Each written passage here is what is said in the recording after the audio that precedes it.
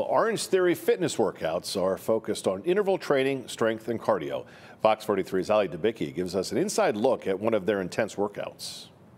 I mean, that uncomfortable feeling, heart rate's going up into the orange zone. Fox 43 wants to know what makes Orangetheory different in the fitness space. We're here today to try one of their classes. What can you tell us? We're gonna get you through it, have an amazing time, show you everything that we have to offer, and get you to that orange zone. Let's go. Woo!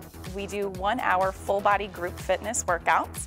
You'll split time between treadmills, rowers, and a strength floor to encourage getting good cardiovascular and strength responses from your exercise.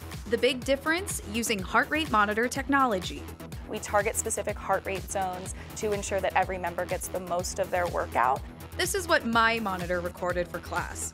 It tracks total calories burned, average heart rate, and how many minutes you spend in each zone, as well as your steps and total distance achieved on the treadmill and rower. That complete summary gets sent to you after class and can be used to track progress over time. In 3, 2, 1, all out. Class is split into 2 groups. Half of the class will start on the tread, half of the class will start on the rower and floor. Midway through the workout, members swap to finish out the class. So you get a good mix and you're not spending too long at any one area.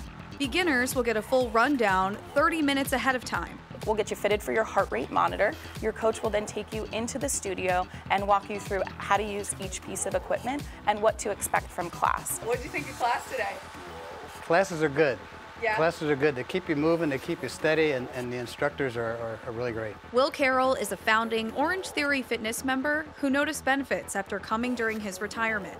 I come more frequently, 3 to 4 days a week, and I probably have lost 40 pounds. He hopes to inspire others to get up and give it a try. When you first come in here, you kind of like, wow, what did I get into? And then you keep coming back though, because you get addicted. Ali Debicki, Fox 43 News.